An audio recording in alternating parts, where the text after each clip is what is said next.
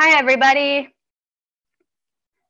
Still have a few people coming in, but I'm going to get started. Welcome to the 5th installment of the IFL virtual series. My name is Rebecca Monrat. Some of you know me. I'm the project manager at the Center for the Study of Democratic Institutions at the School of Public Policy and Global Affairs at UBC. And I've been at the center for 12 years now and helping run the IFL program since its inception in 2013. I'm thrilled to see so many familiar faces and new faces here today. I have just a few housekeeping notes before we begin. The first thing is that you would have heard the recording when you came into the room that we are recording this session, and we'll be posting the video on our website after the fact. However, any activity in the chat will not be captured, and we're leaving the chat open so you can introduce yourselves. And you can also post your questions to the chat, or you can direct message them to me. I'll be your Q&A moderator today, and I will either call on you to unmute yourself and state your question, or I can state your question on your behalf, depending on what you choose to do. At different points throughout the session today, we'll be polling the audience and asking you to share your thoughts in the chat. Please keep an eye out and be ready for that. And of course, as always, please be mindful and respectful during the session and in the chat. And now I will hand the mic over to you, Jerry, to welcome everyone formally. Done this so much lately. You should know to unmute oneself, but that's how things still work. Okay, so thank you, everyone. And before we begin, just introduce myself and what we've been doing, and a quick couple of housekeeping items as well. I'm Gerald Beyer, Jerry Beyer. I am the acting director of the Center for the Study of Democratic Institutions at UBC, and we are the pioneers of the Institute for Future Legislators, which we've been doing, as Becca said, since 2013. My colleague Max Cameron and I put the program together those years, and we've been doing it at UBC continuously until COVID-19. So before we formally start with our panel, I'd like to just acknowledge that we meet today, scattered as we are in various parts of the country, on traditional territories of Indigenous peoples who are the inhabitants of the land we call Canada. I come to you from the unceded land of the Squamish, Musqueam, and Tsleil-Waututh peoples who inhabit the lower mainland of British Columbia and host us at UBC as well. And our partners at Ryerson University are located on the territory of the Anishinaabe and the Haudenosaunee, and the Huron-Wendat. That territory is covered by the Dish with One Spoon Treaty, Treaty number 13, and the Williams Treaties. But people joining us from various locales across the country are obviously in different places. So I just ask you to take a moment to reflect on the peoples who are your host and where you are, and kind of acknowledge the fact that we can't list so many people because it's just there's so much diversity and so much going on in so many places without the country. So we should be struck by the scale of that, that we can't even inventory all those peoples. All right, thank you for that. I also want to acknowledge that we're entering at a time of tremendous, we're meeting at a time of tremendous tumult in our towns and cities in North America and across the world. Black people, Indigenous peoples, and other persons of color have too often been forgotten by our political institutions and denied the fundamental freedoms, opportunities, and protections guaranteed to them by our Constitution. So I'm sure, as you all are, I'm impressed by the tremendous courage of people taking to the streets in the COVID times to express this frustration and unwillingness to accept the status quo any longer. And our topic today is the media portrayals of racialized citizens have really contributed to systemic racism, and media and communications, I think, are a critical ground for reconciling and repairing some of the inequities that have fostered this period of rethinking in the first place. So I'm excited that we get to talk about that today. So this is the 5th, as Rebecca said, of a series of virtual practitioner sessions that we will hold to try and replicate some of the content we've normally delivered in our institutes, either in Vancouver or Toronto. And we've not been able to do that, of course, in person this year. Our intention, and I'm speaking on behalf of both teams, of course, is to offer full in-person programs next year, which you can learn more about from our respective websites. And I think you'll see some slides later in the session if those are helpful for you to get in contact. For those who are joining us for the first time, the Institute was started as an opportunity to give people a chance to experience some of what you would experience as a legislator in Canada, either provincially or federally, and to get some real life advice from people who've done it before, and real experience in trying to do some of that, as well as opportunities to kind of reflect on what it's like to be in the seat of a legislator. Last year, we were really excited to start a partnership with Ryerson, in which we expanded this to Central Canada, and we hope to continue to do that in the future. So thank you for joining us for that. Today's topic is effective public communication, essentially, and it's something that we've always had as a part of IFL in our in-person sessions. We've seen the gold standard, I think, of effective public communication in the personage of Dr. Bonnie Henry here in British Columbia. But not all efforts at public communication go all that well, and policy proposals and things get lost in the messaging sometimes. So part of what we hope to do is give you some experience at practicing at that. In a world of fake news, of talking points and spin, I think being authentic, and this is, I think, I'm presaging a little bit of what Alison's advice might be, is really important, and learning how to think about that is, I think, what we would like to help you do. We'll also get a chance to do a couple demonstrations, interviews with you today. So those are always good fun for people who've been in them before. So my last task is just to introduce our panelists for today, and I'm going to pass it over to them to start the session. Alison Broddle is a senior producer with the CBC, been a journalist for nearly 3 decades, covering everything from elections to Olympics, and producing award-winning investigative stories. She's been at the start of a number of familiar programs and things that you've heard or seen with the CBC. She's currently a managing editor of digital content for CBC, where she's also worked as a reporter, producer, and host for a range of TV and radio programs, including The Current. And she's been speaking to us as a former Vancouverite and now Torontonian at IFL for the past 6 years, and we're really happy to have her back and have her working with her Ryerson alma mater as well, which is a place she graduated from. Elamin Abdelmahmoud is a news curation editor with BuzzFeed News and a columnist for CBC Radio's Q. I could list a bunch of other things as well. He appears regularly as a culture and current affairs commentator for CBC News and CTV. He's co-host with Canada's best debate moderator, Rosie Barton of the Party Lines podcast. And I understand is going to be hosting the Sunday edition for the next couple of weeks. And I think his music taste rivals all out there. And so it'll be a great opportunity to hear some interesting things. His writings appeared in Maclean's, Chatelaine, The Guardian, and most recently that I saw was in Rolling Stone, of all places. So his debut collection of essays, Son of Elsewhere, arrives, I think, in the fall of 2021. So we're really excited to have these two wonderful people to help us cut through the noise and teach us a little bit about effective communication. So I'll turn it over to you, Alison. Great. Thanks a lot, Jerry, and really happy to be here virtually with you all. This being virtual avoids me having to answer the question, why on earth would you move from Vancouver to Toronto? But it was for my great job at the CBC, as Jerry has described, and it's great being here, and I'm learning lots and happy that I can continue doing this work with you guys, with Ryerson and with UBC. So yeah, we've got a great presentation to give you today. We've got some video examples to play for you so that we can all learn from them, if the Zoom gods are willing today, to playing our videos.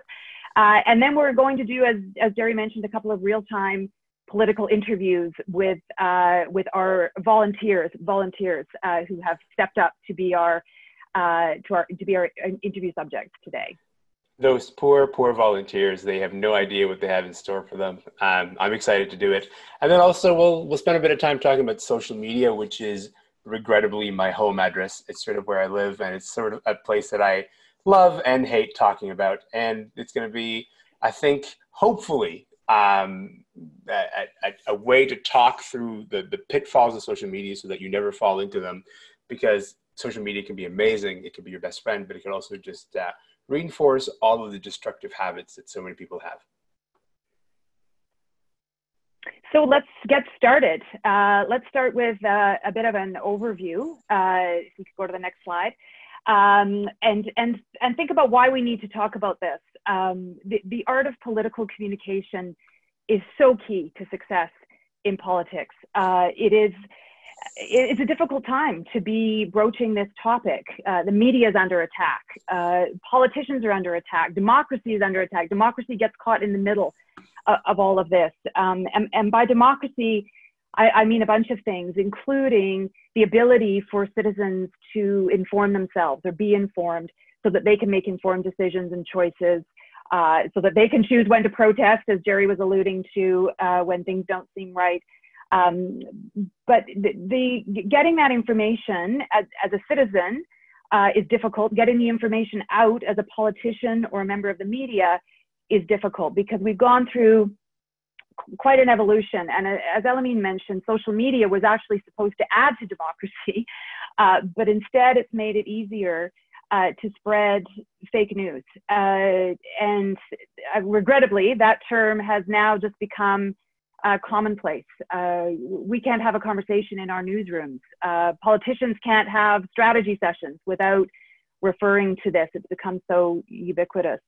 And social media has also allowed any number of groups to demonize each other and to be bad actors and get away with things that we never dreamt possible, I think even 5 or 10 years ago.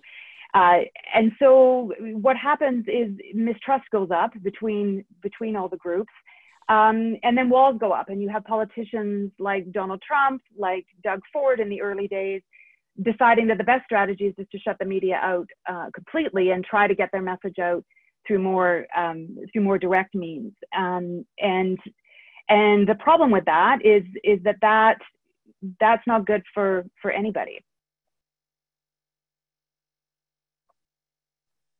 So on the media side, I can shed a little bit of light on what's been happening in newsrooms over the last few years. So media organizations used to have one kind of key question that they would ask before they decided to do a story or jump on something or pursue something. And that's this: is this story in the public interest? So is, for example, someone misusing public funds? Is there a hypocrisy here by a powerful person that needs to be called out? Is there accountability that needs to be brought to play because somebody's doing something they shouldn't be doing? Somebody's not following the rules aren't being implemented the way they're meant to be. And that was sort of how the media operated for the most part. But what's happened recently is more and more media outlets, in the pursuit of the almighty dollar and pursuit at the same time of page views, which equal the almighty dollar, they're asking a different question. They're asking this question instead, which is the public interested in this? And that's how they're deciding what to do stories on. And if you look at those two things, they look very similar, right? They're both about the public. They're both about being interested. But the second one, it's the public's interested in a lot of things. The public's interested, and I can tell you from looking at the clicks and the page views, they're interested in, nudity. They're interested in celebrities. They're interested in sex scandals and dancing bears. There's all kinds of things that, as a media organization, you can choose to dedicate resources and energy to. But it's important to understand, and we ask ourselves this all the time, that these two things are not equal. They're not the same. And media has kind of lost its way a little bit. You see even sort of the legacy media outlets spending a lot more time on things to draw people in so that they will then read about the first one here, which is the things that are in the public interest. So it's a difficult time. And there's other pressures as well. Elamin? Yeah, those pressures look like a bit of a chaotic sort of media environment. So, for example, media has to file 24/7. That is something that was not the case before, right? So with the internet, the audience is available all the time. A news cycle used to be 24 hours, and it went down to 12 hours. Now you're lucky if you can call a news cycle 1 hour. That's a new thing. Also, we went from, in the 1970s, the average soundbite being something around 43 seconds to, by the time we get to the 90s, it drops down to 9 seconds. but it gets worse. It gets worse, especially when you go on to the social media universe. So have a broadcast story that can try to fit in all the complexities of one issue in 3 to 6 minutes. That's not a lot of time. But if you try to reduce that story to, say, a Snapchat format or an Instagram format, now you're looking at 2 to 3 panels that can only fit in so much information. So there's a lot of information and the audience is interested in so much. And so the media is kind of split between, the quality stuff, the vegetables that we have to feed the audiences, and also the things that they kind of want to eat, the maybe celebrity stories that Alison was mentioning just a few minutes ago. So those are kind of the pressures of the atmosphere that the media is dealing with. Can we jump ahead 2 slides? Is that possible? Great. So on the political side of things, you've also got politicians responding to the environment that Elamin was describing, the tight timelines and the short sound bites. So politicians increasingly go through media training. They go through mock scrums where they get every question thrown at them that they might be likely to encounter. To learn, how to stay on message, but also to learn how to actually avoid answering certain questions. So here's a few of the ways that they avoid answering questions. And after I've told you these, I guarantee you're going to hear these the next time you listen to the radio or watch TV and see somebody being interviewed. So the first one, if we could throw that one up there, is that they deny the question. They question the premise. They say, well, you've got your facts wrong, or they just flat out refuse to answer. They just say, I'm not going to answer that. I said I was coming on to talk about this. I'm not going to talk about that. So that's the first way. The second way is to deflect. So there's a number of ways of doing that. One of them is to go after the interviewer. Again, you've got your facts wrong. What do you think about this? Didn't you used to, be on this side of the issue? They use the deflection to make a political point, which is way off of, what the topic was. Or you'll hear this, it's really obvious, they'll actually attack an opponent. So they're asked about their own policy or their own stance, and they'll immediately say, yeah, but what about that guy? That sort of whataboutism that we hear so much about. What about his position? Why aren't you grilling him about his position? And then the third way is distraction. So that is seeming to answer the question, but by repeating an earlier answer, answering an entirely different question, or giving a partial answer. And this one is tricky because it sounds like they're answering a question. And unless you're listening closely and you notice, but the question was actually something else entirely, this one, politicians get away with this all the time, unless the interviewer pulls them back and says, that classic question, with all due respect, you haven't answered my question.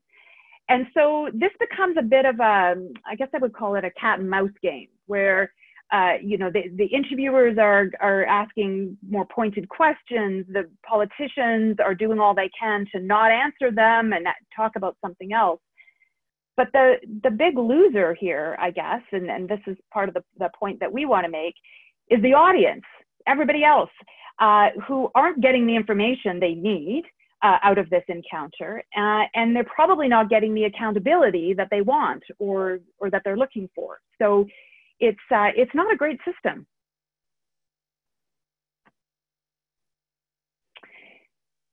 So why do we need to fix this?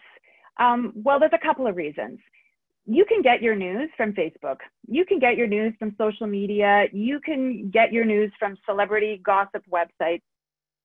But it turns out, from all the polling that's been done, getting a fire hose of information isn't actually how most people like to learn about the world. And it's certainly not a very effective way of informing a population or a citizenry, as I was talking about earlier. So you can see here that the trust in Facebook's newsfeed has dropped drastically. I think it's even lower than the 18% figure there. But the media, believe it or not, is, especially in Canada, the media is sort of clinging to at least some trust of the public. And that's a good thing. And that's sort of a starting point. That's somewhere to work from. Because, you know, making us better. The media needs to get better.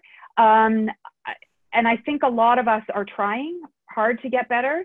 And I think that why I love doing this workshop so much, and I tell Jerry this every year, is because this is my way to play a small part in doing that, in trying to expose a little bit about how the media works, but also talk about why it's important that the media and politicians find a way to work together in the future. Now, something that we're curious about here is that, you know what, you are news consumers too. You are media consumers too. And we'd like to know, what are the kinds of things that frustrate you most as a consumer of media? So there's the aggressive gotcha reporters. Those can sometimes be a little uncomfortable to watch. There's evasive politicians. Those make me frustrated because I can just kind of watch and be like, oh, these are all the ways that you're evading answering one question. There's the uninformed reporters and interviewers, and you know what? That does happen. Sometimes you see a reporter who doesn't know, who hasn't done their homework, and that can be frustrating to watch. And then lastly, there's unprepared politicians. So let's do some of the polling and let's see what you guys come up with. Alison, which one is your least favorite? Well, I'm embarrassed to say I have found myself being uninformed, last minute, sent out the door as a reporter, trying to read in the cab and get myself up to speed on a story. So I'll cop to that one. But I think evasive politicians bother me more than unprepared. I think. Yeah, I feel that. I feel that acutely. What I'm liking is that unprepared politicians among this group is the smallest polling number so far. I assume you guys are like, no politician is ever unprepared. So that can't be a real thing. Oh, just you wait till we play our next example. Yes. It does happen. Should we wrap up the poll here? What do you think? It's been about a minute. Oh, we got 50 people. 50 out of 72 people have voted so far. But evasive politicians is winning. I think it's won. Yes, it has completely won. I like that that you guys have some room. Only 14% of respondents said that aggressive gotcha reporters bother them most. I have a soft spot in my heart for gotcha reporters. I think there's something to be said about the style, even though it could be like a little abrasive. That's sometimes how you get the most interesting thing out of a politician, because it's something that they're not ready to answer, but it's something they need to answer. That's what an accountability interview is after all. Yeah, great. Thanks you guys for participating. That was awesome. So let's move on. Let's move on to that example I just mentioned about where things can actually go off the rails. And then we're not showing this just to make you cringe, although I think you will, or to show anybody up. It's so that we can learn from this and learn how to prevent it from happening. So I want you to watch this short video clip and pay attention to the numbers that the politician is giving. This is an interview with a British Labour MP during an election campaign, and she's talking about her party's platform, about spending more money on policing, particularly policing in London. So let's have a look.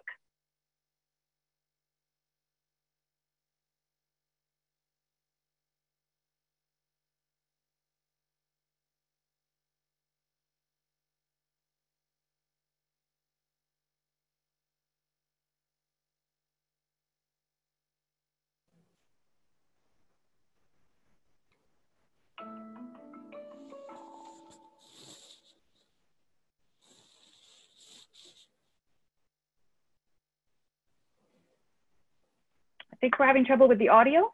Yes, seems like it. Okay, sorry, 1 second.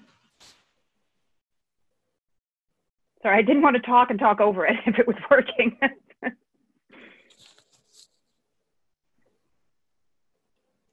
I can't wait till you guys hear the audio from this one.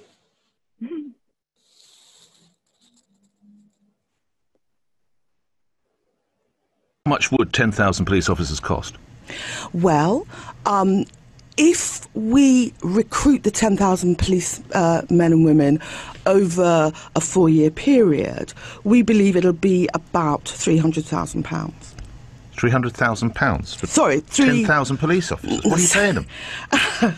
No, I mean, sorry. How much will they cost? It will cost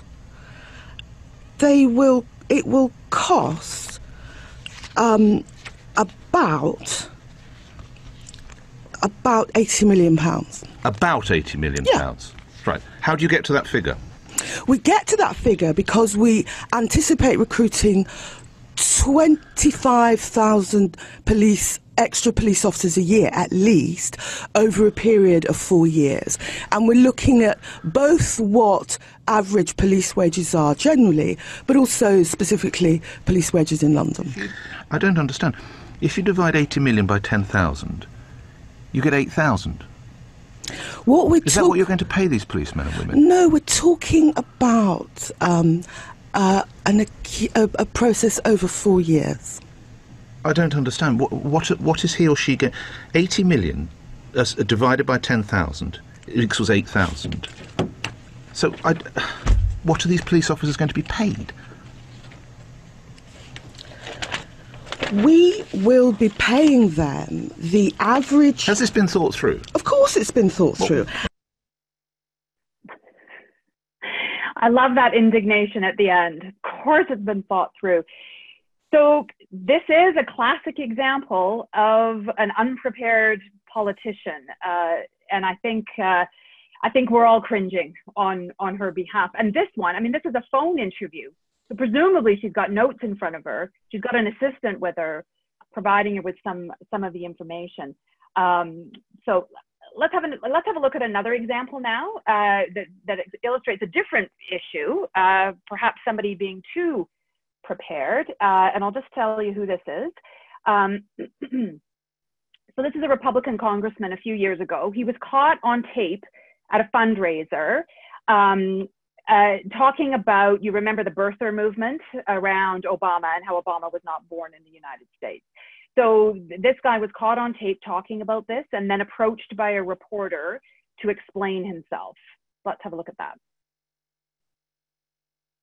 Only on 9 News tonight, Congressman Mike Coffman speaks out about his comments that linked him to the birther movement and drew criticism nationwide. Kyle Clark broke the story of Coffman's speech to fundraisers caught on tape, where he said President Obama is not an American at heart. And since last Thursday, we've been asking Congressman Coffman to explain what he meant and explain why he backed off so quickly, issuing a statement apologizing and saying he misspoke soon after we told his campaign staff that we had it all on tape. Increasing spending. The congressman is usually willing to talk about anything. He's been on 9 News 16 times in the past year, weighing in on everything from wildfires to Memorial Day celebrations. Seems the only thing he didn't want to talk about is what he said at a fundraiser in Elbert County May 12th. I don't know whether Barack Obama was born in the United States or not. I don't know that. But I do know this, that in his heart, he's not an American. He's just not an American. Home this week on recess, Congressman Coffman is lying low, sending aides to his events in his place and ignoring our request for an interview. So we caught up with him outside a closed-door fundraiser tonight. Take a look at the raw, unedited video of our conversation. I apologize for showing up unannounced. I've been trying to call your staff. They won't return my phone calls. So let me ask you, after your comments about the president, do you feel that voters are owed a better explanation than just, I misspoke? I think that, as I stand by my statement, that I misspoke and I apologize. Okay, and who are you apologizing to? You know, I stand by my statement that I misspoke and I apologize. I apologize. We talk to you all the time. You're a very forthcoming guy. Who's telling you not to talk and to handle it like this? I stand by my statement that I wrote, that you have, and I misspoke and I apologize. Was it that you thought it would go over well in Elbert County, where folks are very conservative, and you'd never say something like that in the suburbs? I stand by my statement that I misspoke and I apologize. Is there anything that I can ask you that you'll answer differently? You know, I stand by my statement that I misspoke and I apologize. Thank you, Congressman. Thank you. There's your classic 9-second sound, but I don't think it was 9 seconds, Elamin. No, it is not. It is 5 words, and he's wearing those 5 words like a suit of armor. I stand by my statement. I misspoke, and I apologize.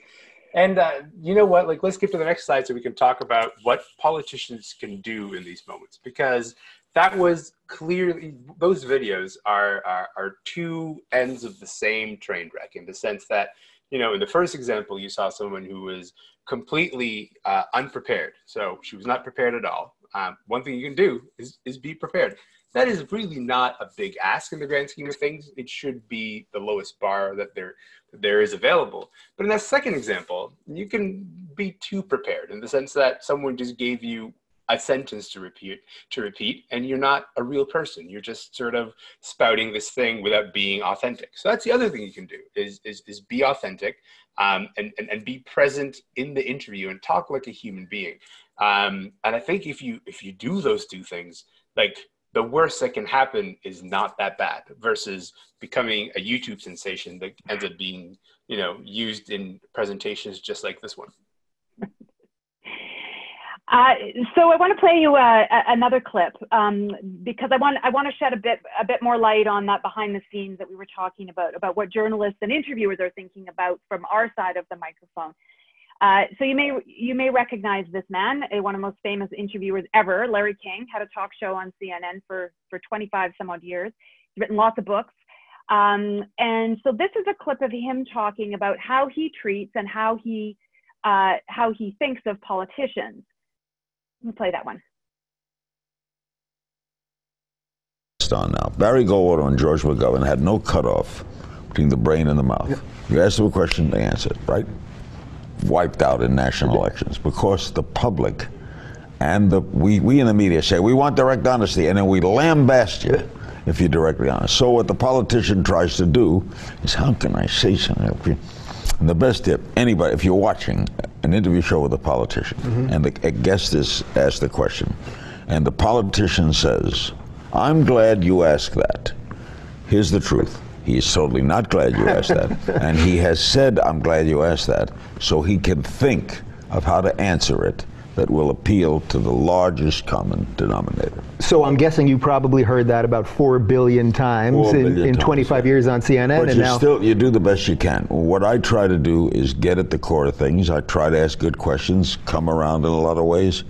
But on the other hand, I have great respect for politicians for this reason. They do something that we don't do. One, they stand up and be counted. And they have what we have never had in our lives. They have a Tuesday in November where the score goes up. And we don't do that. Oh, we have ratings, but that's sporadic. Right. The score goes up. So I've always respected politicians and athletes. Yeah, I love that clip because it offers kind of a pretty gentle mea culpa when it comes to the media, at least in terms of like our shortcomings. And I think one thing that the media can do a little bit more of is first of all, acknowledge those shortcomings. Because one thing we can do as an institution is just show our cards a little bit better. We can be upfront about the information that we want and why it's important to the public that we show it. That's ultimately what we're here to do. We're here to seek information. That is not, at the end of the day, it's not a complicated task. And if we're more upfront about it, I think there would be a better relationship there. But that also means repairing trust by showing that we're not here to be confrontational. So that is not the be-all, end-all of the media universe. Certainly those confrontational interviews play better, they share better. But at the end of the day, like, they're not really like necessarily in the service of the public any more than an interview that is sort of calm and collected and thoughtfully explores what the public needs to know. So with that in mind, we're going to move on to the next survey question, which is, what's the top thing you'd like to see change about political coverage? Your options are, we need more time given for conversations about issues. Or maybe it's time that we stop this idea of the media being a one-way street and more ability for the audience themselves to ask questions. Or maybe you're frustrated about the balance in the coverage. What's the thing you'd like to see change about political coverage? Let us know in the poll.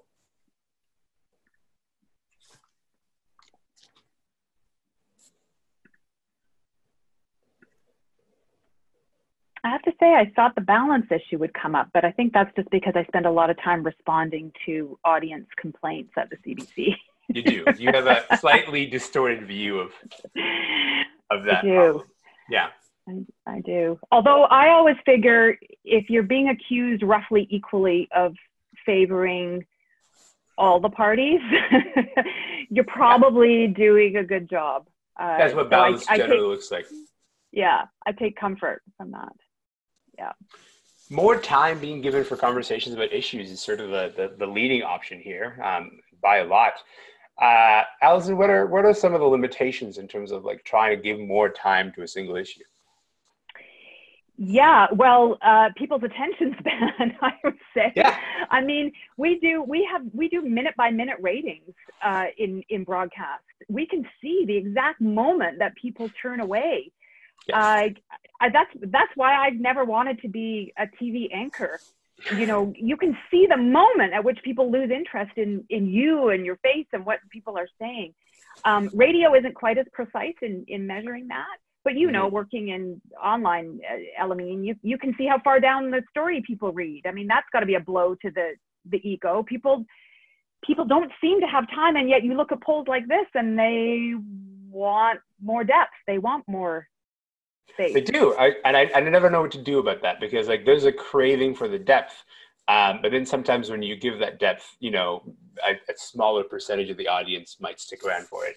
And it's like, what is the trade-off that you're willing to sort of forgo here? Yeah, I love, just a little sidebar, I love what sites like Axios and even The Guardian are doing, which give you options to read the super short version and then do a drop down and dive deeper if you're interested. So Axios does the bullet points at the top, and then if you want more, you can click on the actual story. So yeah, agreed. Yeah, so it's like a recognition of like how people are consuming, how different people consume, you know, different news. Yeah, for sure, for sure. Okay, we've got one more short clip to play for you before we get to our volunteers in doing the interviews. So you'll recognize this fellow, Boris Johnson. This was back when he was the mayor of London, and he was being grilled, which is fascinating to watch this clip now, by the media over whether he wanted to be the prime minister. And he was dithering and he didn't want to answer. So what we're going to see here is part of an interview where he's being quizzed. And then you get this interesting thing where he's asked afterwards about the interview, and he kind of sheds some light on his own thinking. So I love this because you see the thing and then you get to see Boris kind of talking and thinking about his perspective afterwards. Let's have a look.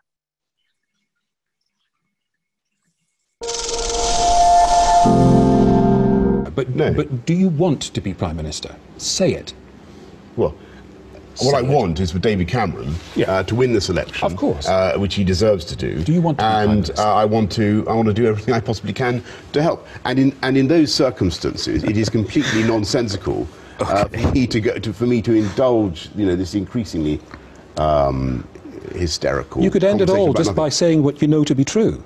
What, that I don't want to? That you want to be Prime Minister. You cannot be too hard on politicians. It is the function of BBC journalists to bash up politicians, particularly people like me. And so I think, you know, I should have realised that they were going to want to talk about all this old stuff.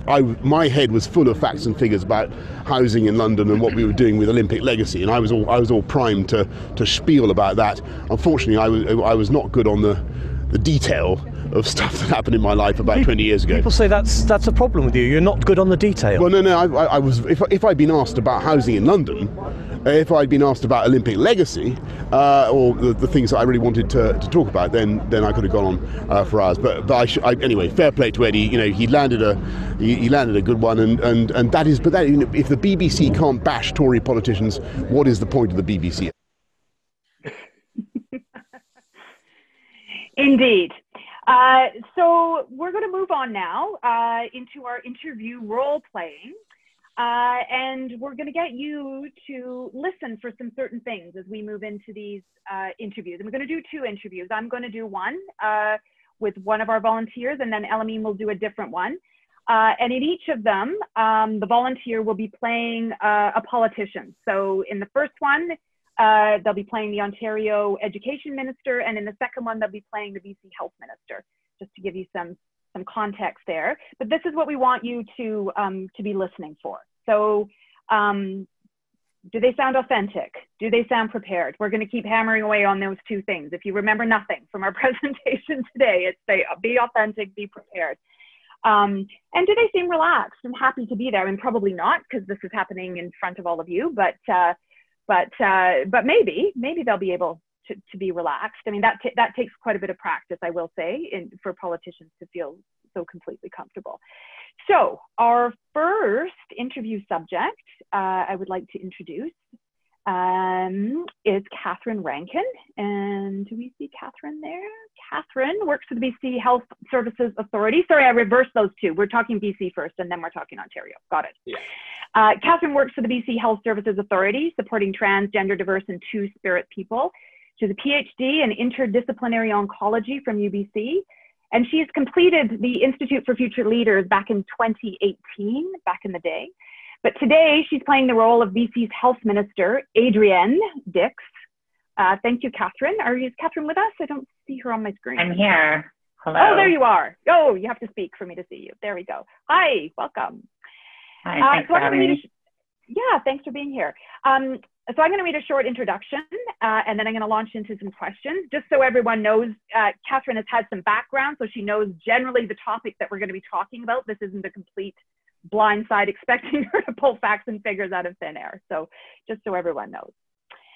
Okay, BC is often held up as the example of how to flatten a COVID curve.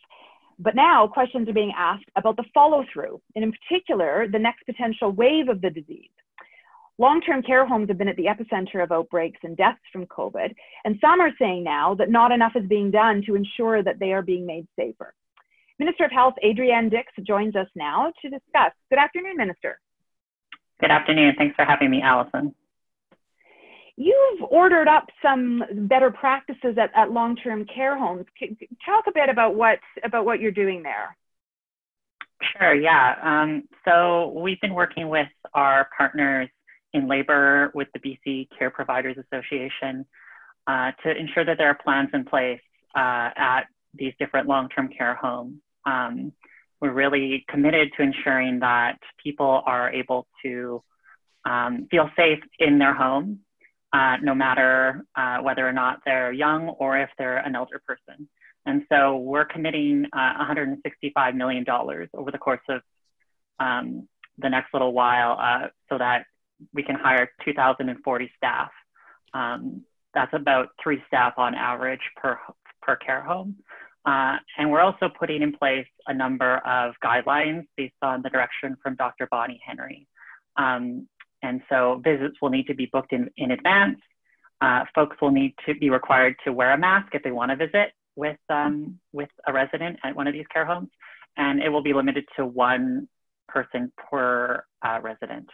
And we're also designating sites within these homes as well. I want to come back to the visits in a moment, but it's just come out that hardly any of these homes have actually been inspected yet to make sure that these policies are being put in place. I mean, what's the point of regulations if you're not following up on them?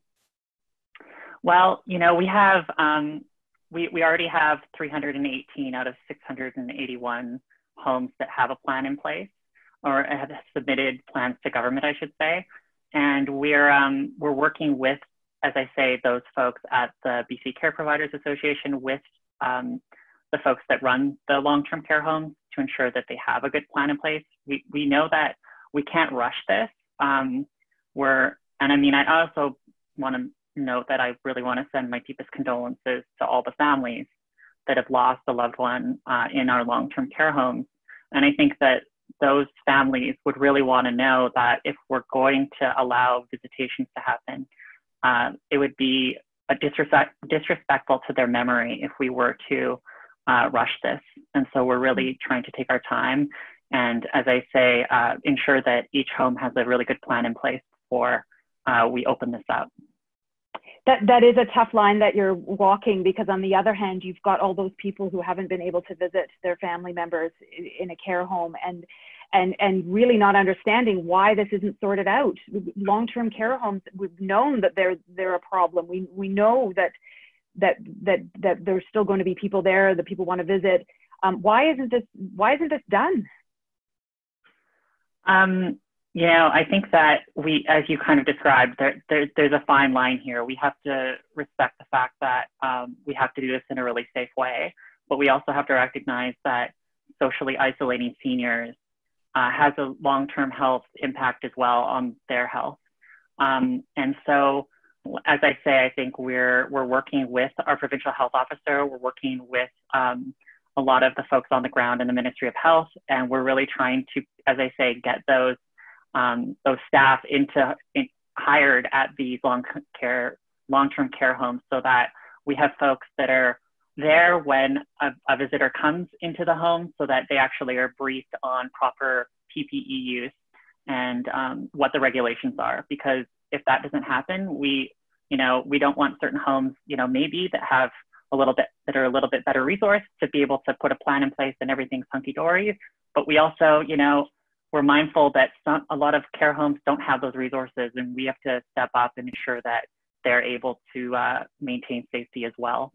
We just have a couple of seconds left, but this is the one area where I think every government has stumbled a bit in terms of trust of the public. How are you going to get that back? I think that I think we've drawn a really good line here, a really good balance, I should say, in terms of trying to open up our economy, ensuring, as I say, that people get that social connection that they need, but also really being mindful that people want to feel safe in their home. And so I think, we'll be monitoring all of this on an ongoing basis, really trying to ensure that, if something changes, that we can adapt. But these decisions affect all of us. Many of us have parents and grandparents in long-term care.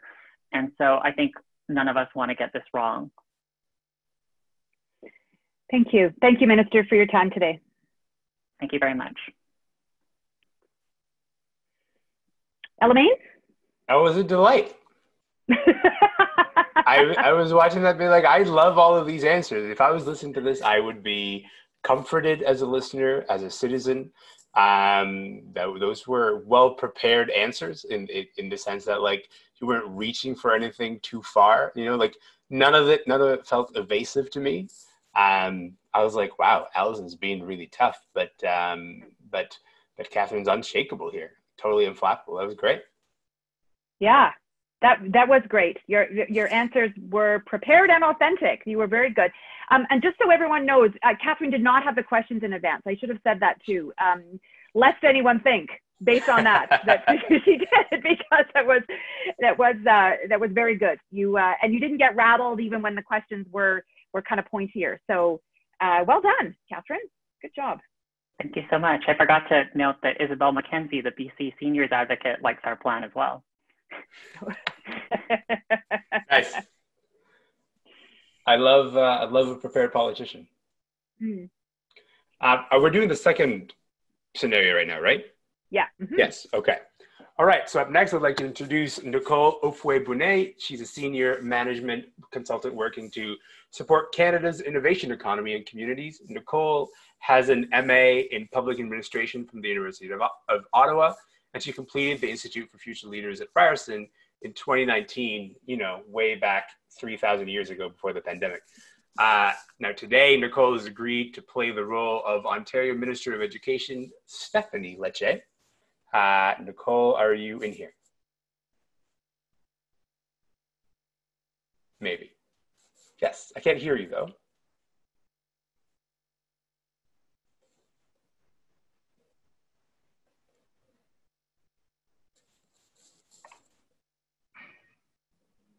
Not yet. We'll give you a couple of seconds. It says connecting audio, so we'll give it a couple of seconds. I will go very easy. I'm no Alison Broddle, I'll tell you that.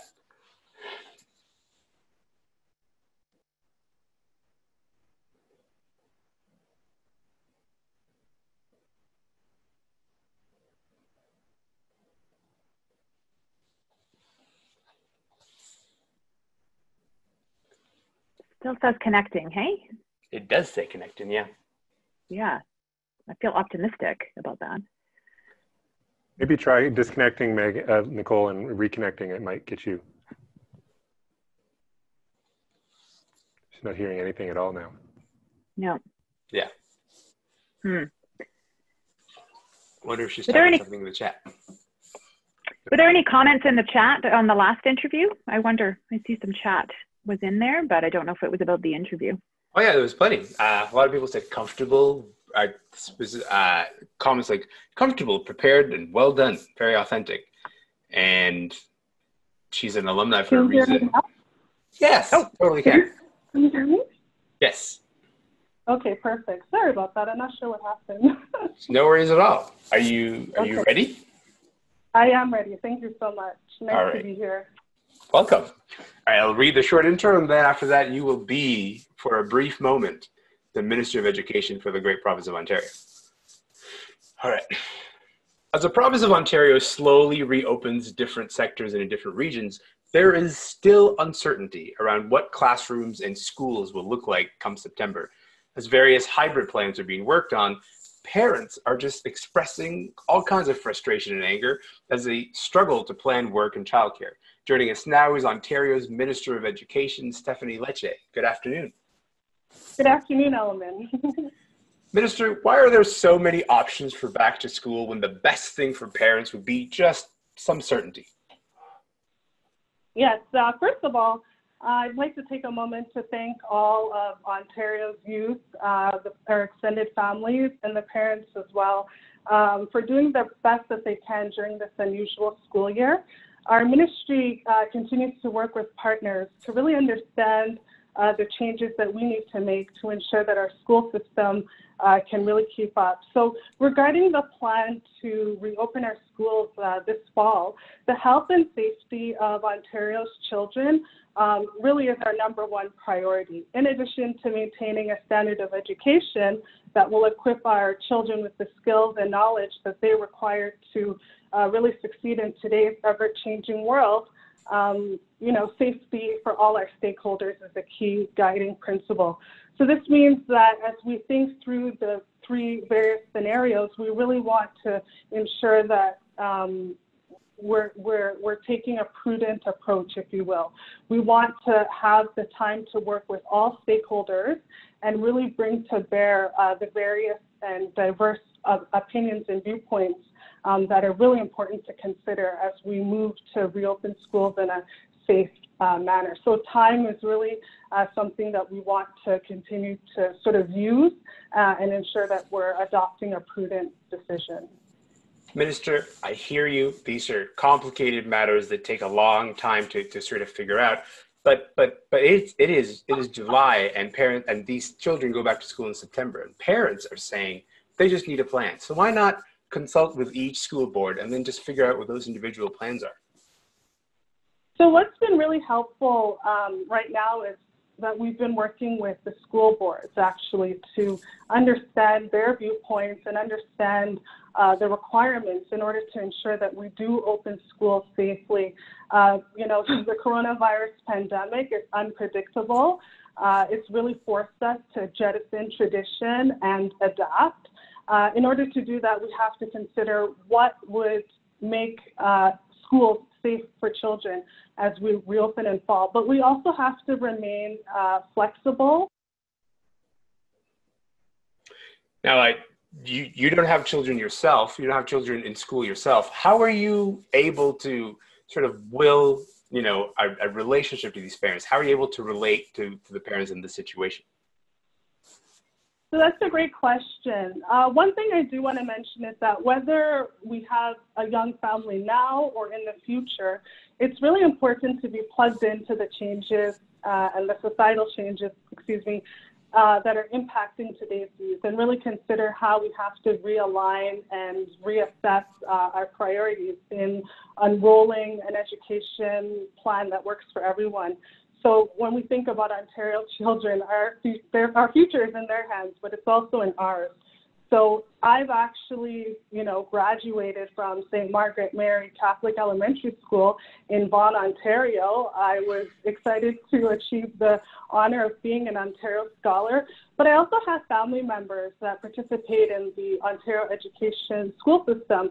So they're directly impacted by my decisions. So, I'm an unabashed and unapologetic defender of Ontario's education school system, and I'm versed in what is working and what changes we need to apply to the school system. So, working with a diverse group of stakeholders and taking on diverse opinions is something that I excel at.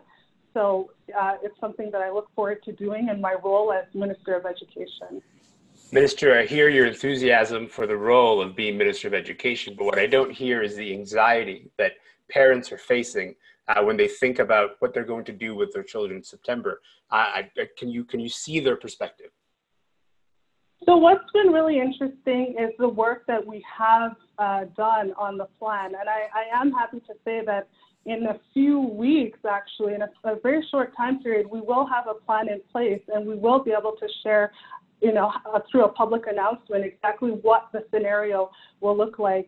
Earlier, you alluded to the fact that we have 3 scenarios. The reason being is that we have to maintain a contingency plan if we hope it doesn't happen, but if the coronavirus takes an unfortunate turn, like I said, the coronavirus pandemic has been unpredictable. So we need to remain agile, reassess as we go, and just be prepared. Now, some are suggesting that your government is putting more energy into opening bars and opening patios than it is to figure out how to open these schools safely. How does that seem fair to you? So in talking with my colleagues, I know that they've done the research and analysis required to ensure that if restaurants and bars open, we're doing it in a safe manner. There were some areas where it was deemed possible to open up. We were ready. It met the readiness test. But one thing I want to mention is that individuals can opt into social activities at restaurants and bars. But when we think about our children, they can't opt out of school. Education is so important. So while other sectors may have opened, there's still an opportunity to opt into those. When we open our schools, we have to be sure that the safety of our children can be guaranteed. And so that's what we're thinking about. That is our main guiding principle. Thank you for your time, Minister Lecce. Thank you. Another fantastic performance. You guys aren't guinea pigs at all. Those are really good answers, really good, thoughtful. I have to say the first answer I felt was going somewhere else and wasn't quite answering the question, but then you pulled it back and you did answer the question. So I thought that was good. You made the point you wanted to make and then you answered the question. I wasn't watching the chat to see if there was any other feedback. I'll have to look there. Mm-hmm. Mm-hmm. Yep, amazing job. Well done, Nicole. Prepared, authentic, and friendly. Oh, good. Like the personal touch about your high school. I liked how you worked in Stephen Lecce's high school into your own narrative there. Yeah, it was well done. Good. I was like, that is research to prepare for this. That's good. Great. How did you feel, Nicole? I thought it was interesting. The questions were rapid fire, and although I did have the background information that was shared with me, thank you so much, because it did help me prepare. So that was helpful. But yes, it was very rapid fire. And to your point, I didn't want to stray so much from the question that was being answered, because I was really trying not to be evasive. But then I sort of wanted to sort of present this idea that I was prepared as a politician and that I wanted to be authentic and really share as much information as possible to really sort of meet that job of informing the public about our approach and our plan. Great. Well, thank you again for participating. If we could put the presentation back up, that would be great. Yes. Megan, thank you.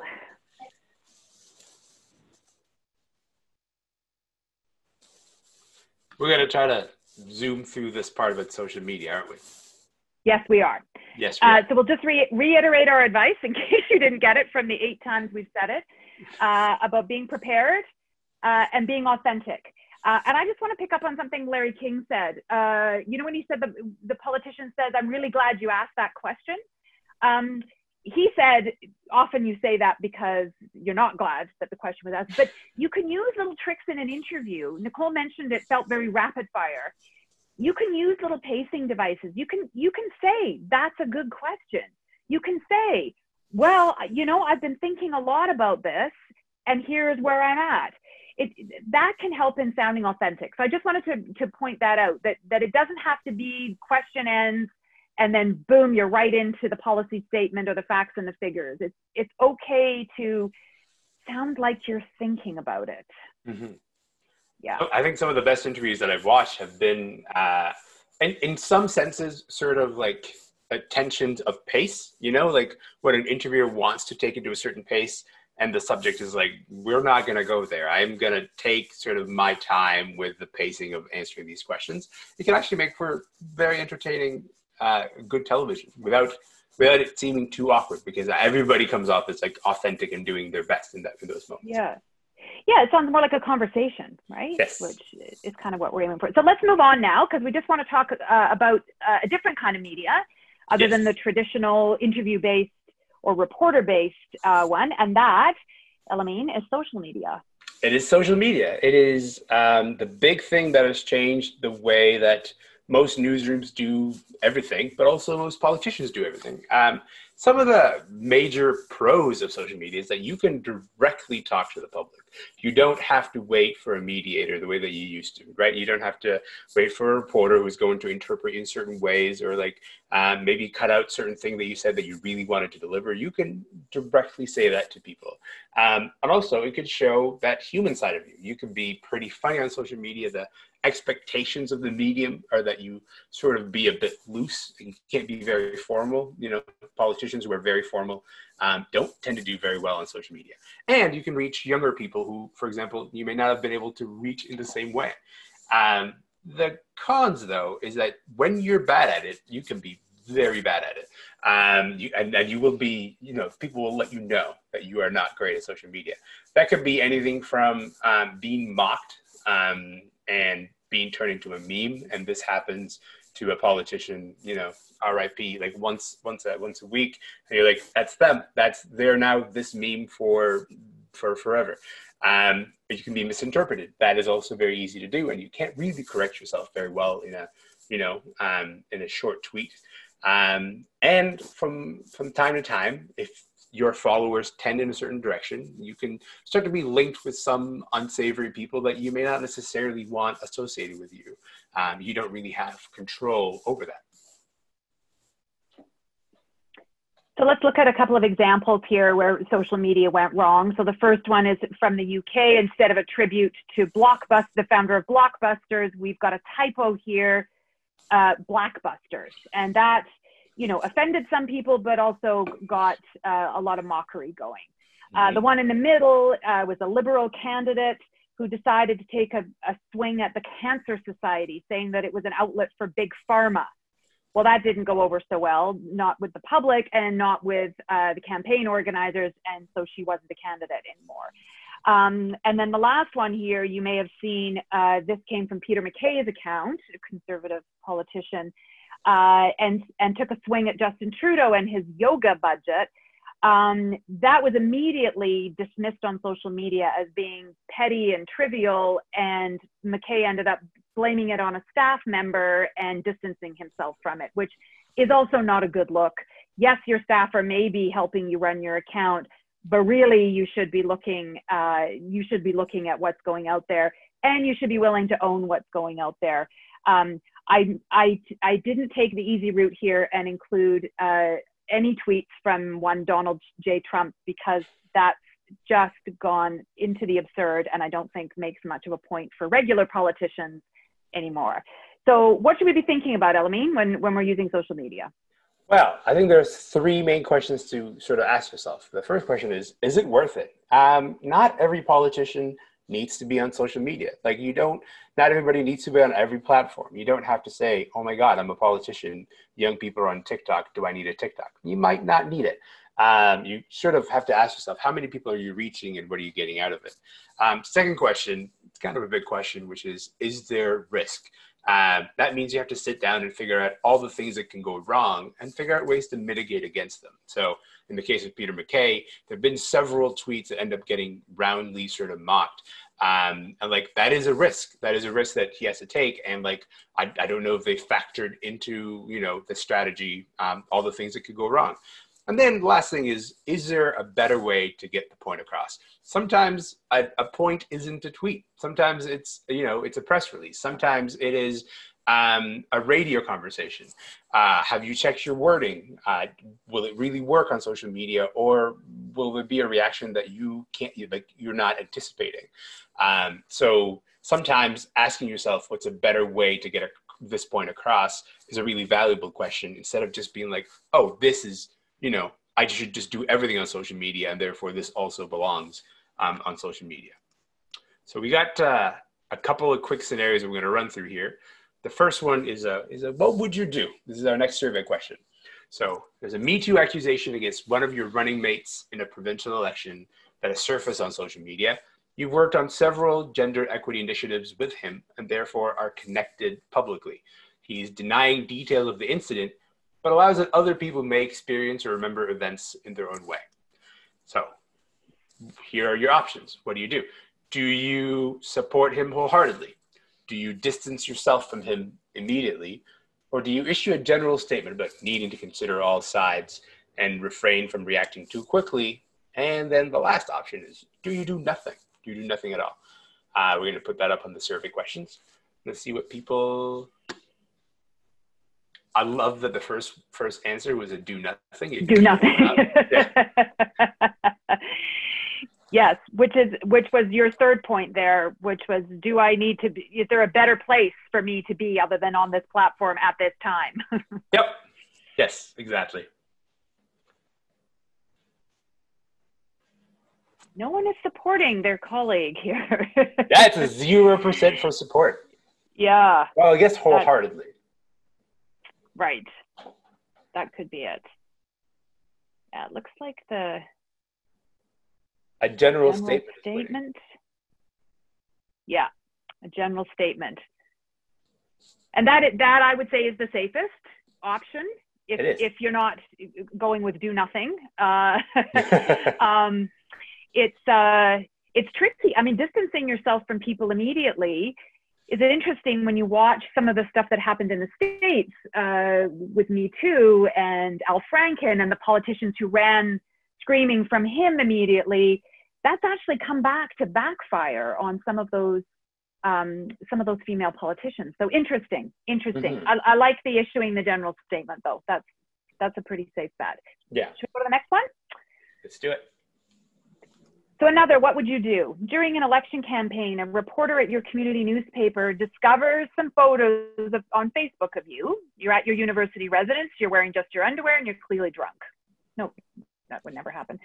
The reporter phones to let you know these photos are going to be appearing on the paper's website and on the front page of the next edition, asks if you want to comment. What do you do? Do you say no comment and hope that kills the story? Do you try to talk her out of doing the story? Do you own it and try to put a positive spin on it? Here's the survey. Thoughts? Oh, positive spin out of the gate. It's not even close. Yeah. I like the brave soul who would try to talk her out of doing the story.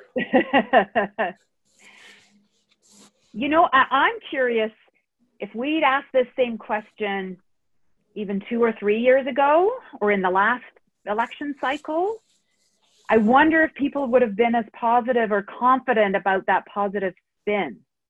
Yeah, that is really interesting. That's a big shift, especially like from our last election, after having some sort of embarrassing pictures of the Prime Minister surface when he was of him being younger. It does set a different tone, doesn't it? It changes kind of the table stakes of this. Yeah, because owning it can include apologizing for it, right? Yes. In the instance that you're talking about, right?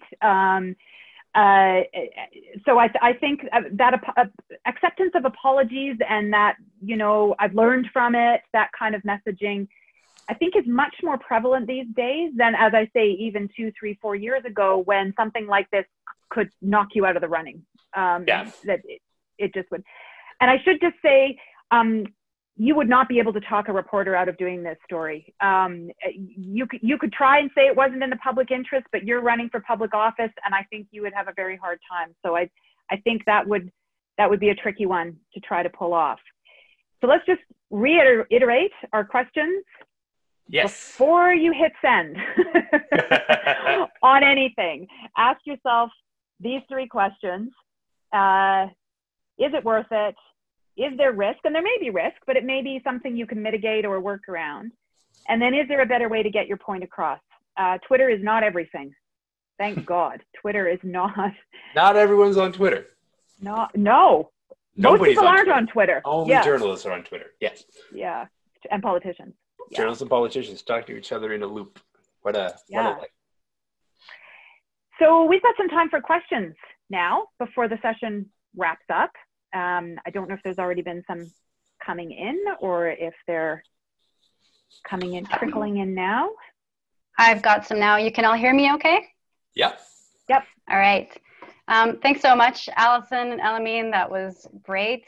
And thanks to Nicole and Catherine for agreeing to be part of this, being put on the hot seat. You did an amazing job. So moving on to the Q&A, I have a couple questions from the chat and some that have been sent to me directly. The first is from Abdul, and he asks, how would one deal with a journalist who seems to be more of an ideologue than a journalist? Good question. So a journalist with an agenda, a journalist who seems to be taking another point of view, I'm going to assume is what you mean by that. I think all you can do is answer the questions as legitimately and kind of openly as you can manage. I think there is not much advantage in trying to call the journalist out, particularly in a live interview or in a scrum situation. That's going to be tricky, and it will make you look like you're just trying to avoid answering the question. So it's tough. It's tough because it can get your back up, and you can feel that it's not fair. But my advice would be just kind of stick to your guns, stick to your your understanding of the issue, and take it from there. Yeah, sounds about right. Okay, move on to the next one. This question comes from Lisa. Is there training, I'm assuming she means in anti-racism, Indigenous rights, and is that important for media and journalists? I notice many journalists and media outlets have limited understanding, and it shows in how they write and speak about Indigenous issues. Racism calls for justice, Truth and Reconciliation Commission calls for action. It can be shocking sometimes to see some of the reporting. So I've been a journalist for about 9 years or so, and in those 9 years, I've probably gone through at least 3 or 4 anti-racism workshops. The content of those workshops has changed because our understanding as a society of racism and anti-racism has also changed. My guess is that a workshop that I took 2 years ago is not going to be, have the same content as it would this year. So what I would say is that there are lots of newsrooms that are being proactive about this. It also is a little bit impossible for every newsroom to keep up with all of it all the time. I think the best way to sort this out is that through the accountability measures that are already available. So in the case of the CBC, for example, there's an ombudsman, and Alison was fill-in ombudsman, a couple of weeks ago, where you were answering emails from people saying, hey, I have a problem with your coverage of this. Hey, I have a problem with your understanding of this. It's an evolving conversation. And I think the day that media companies say, oh, we did it, we've learned everything there is to learn, that's when they start to sort of get in trouble. But I would say yes, it's an evolving thing, and like some organizations are better at keeping up with it than others.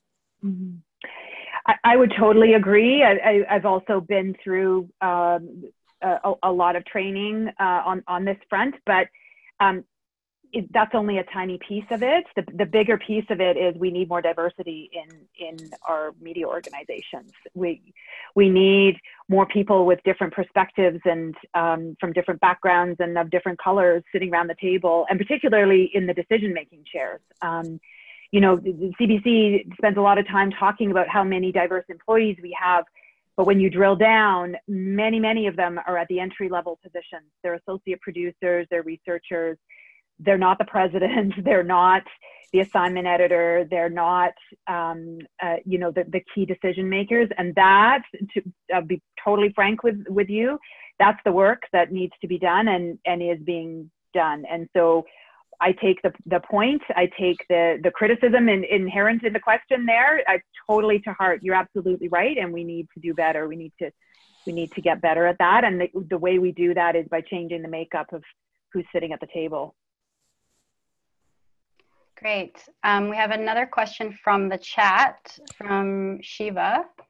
Can you recommend any books that clearly show anyone how they can be effective in media relations and be honest at the same time? Books. Books. Hey, I mentioned Larry King earlier. I think his book is called How to Talk to Anyone About Anything or something like that, but Larry King for sure is the author. Malcolm Gladwell, Talking to Strangers. I learned a lot from that book, and that's, you know, the beauty of that is it makes you better at conversation in general, I think, as well as being better in interviews. I think, I'm just trying to think. Elamin, do you know any actual books?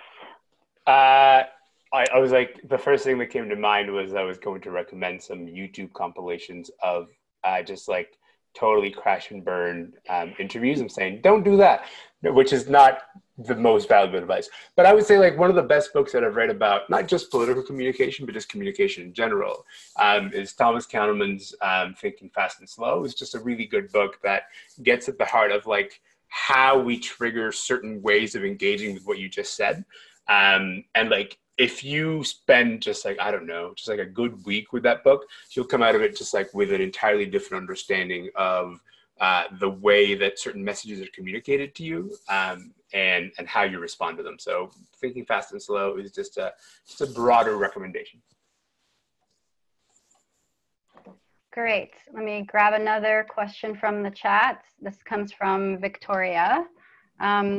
Despite knowing the adverse effects of social media, does a politician still feel the pressure to use it out of fear of appearing to not be engaging?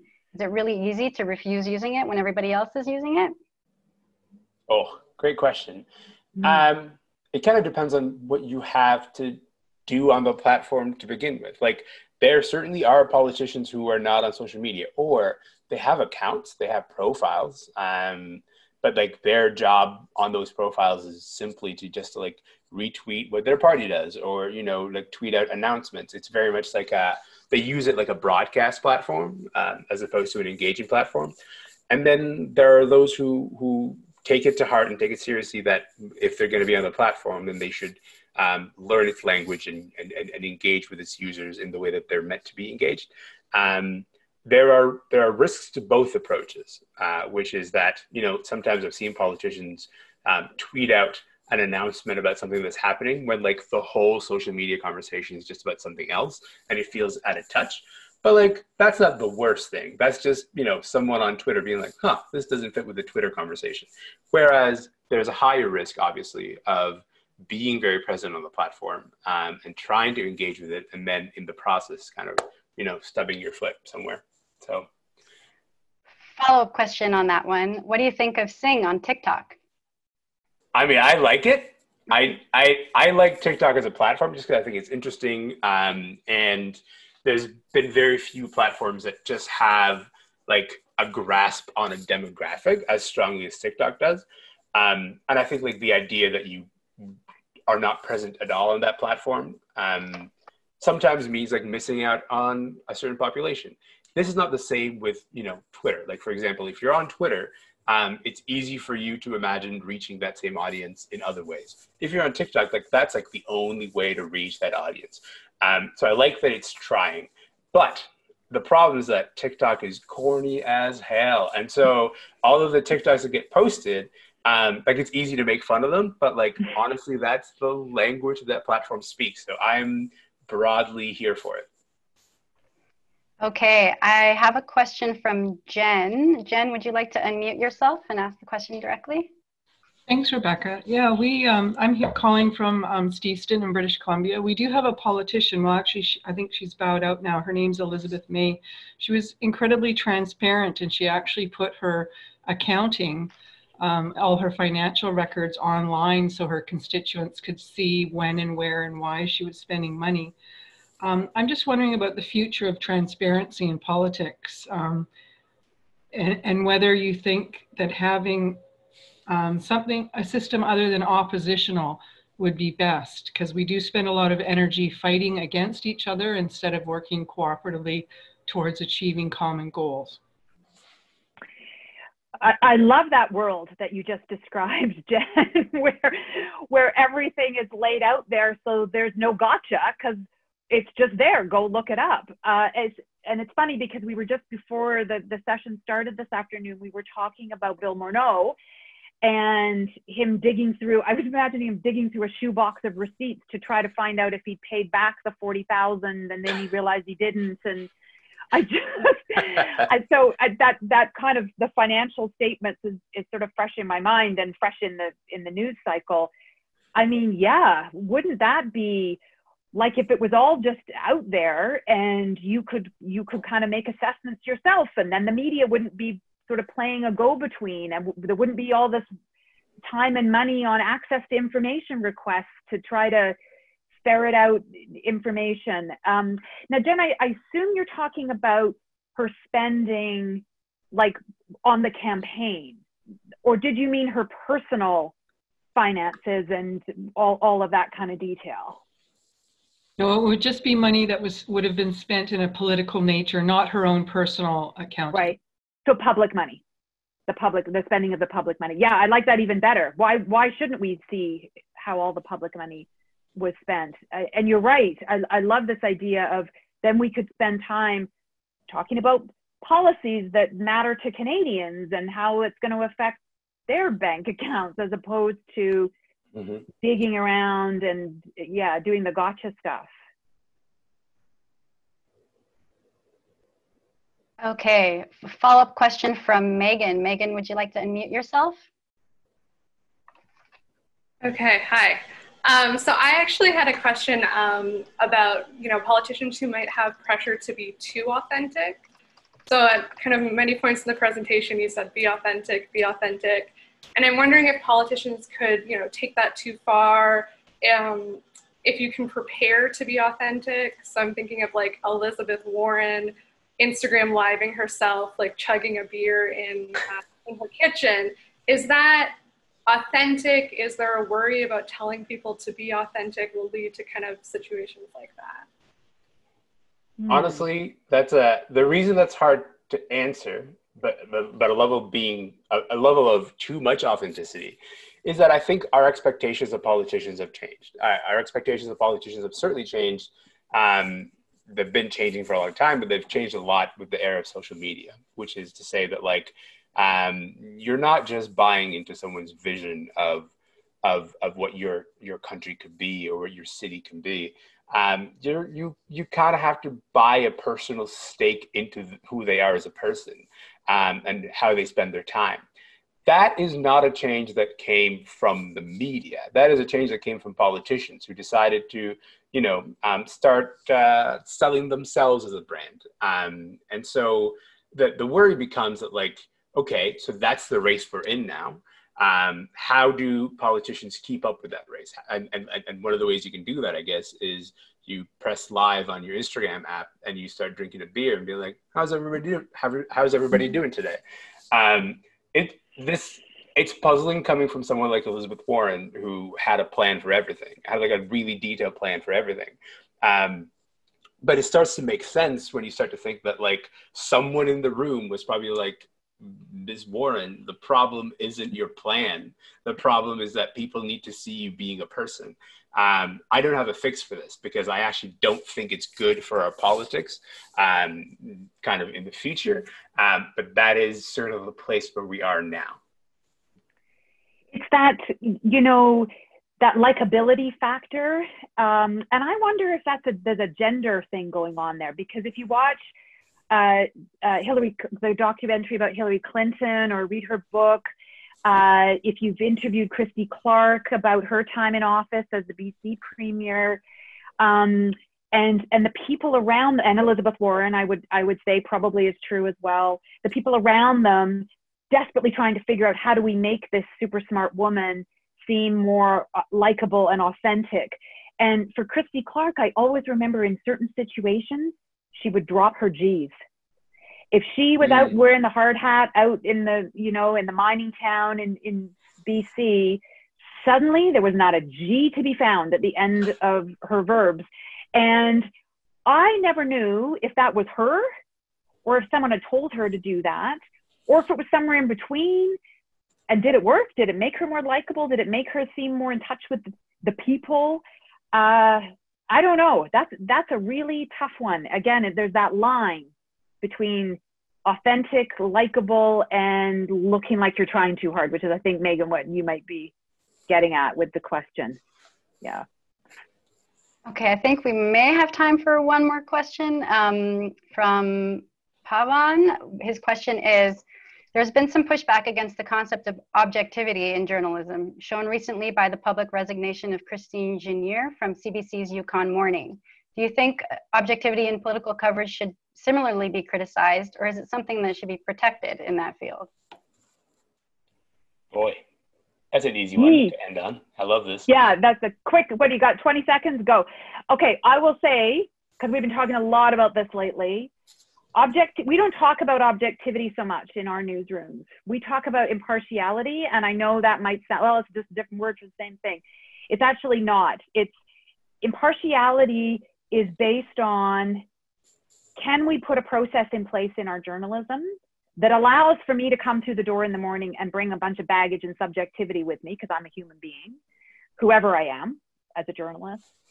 But can I have in place a story meeting structure, a vetting structure, a set of journalistic standards and practices that means that the product at the end of that is as impartial as I can possibly make it. And that's where our thinking is at the moment, and it's constantly evolving. I will tell you that.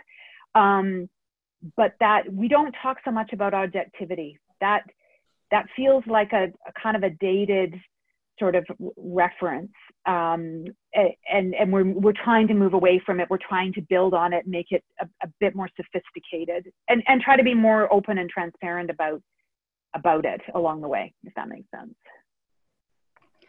Okay, I think we're almost out of time. So at this point, I think I need to hand over the mic to John.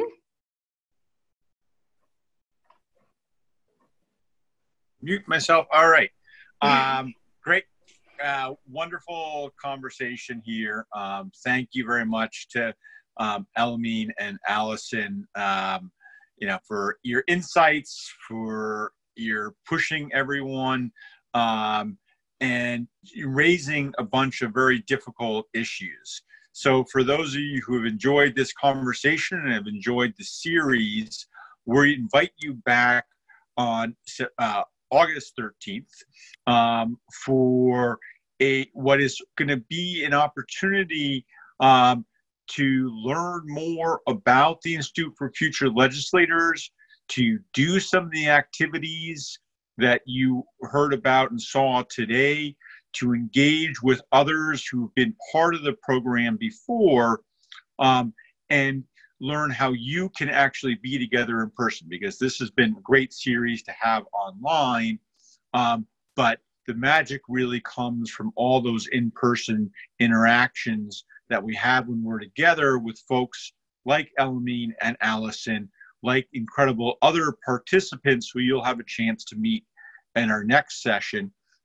So again, we're sending out links now that you can register right now and join us. And then for those alumni who are with us now, we hope to see you all there first at the event as the gathering, and then we have a bit what we're calling our alumni after party to hang out and catch up, because you'll be amazed what happens when you get together people who are committed to public service, to serving as elected office. So if you can join us on the 13th, please do. And we also hope that you'll stay in touch and join us again next year in person when we come back together and run the Institute for Futures Legislators, both at UBC and with folks that I'm involved with here at Ryerson. So thank you, everybody, for joining us today. And as long as I have hit all my key points, I will say thank you all, and we will see you hopefully in a month, and if not, next year. And please stay in touch online. Take care.